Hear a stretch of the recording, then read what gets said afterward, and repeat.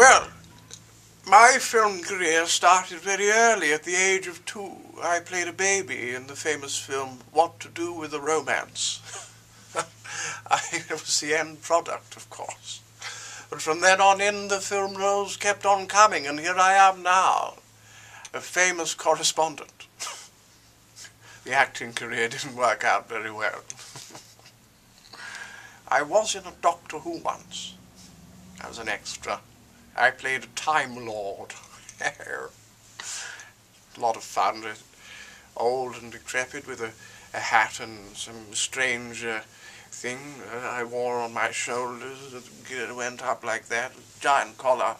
But they let me keep the costume, of course. I wear it sometimes when I want to feel fancy. Oh, hey. Happy days. Love the BBC.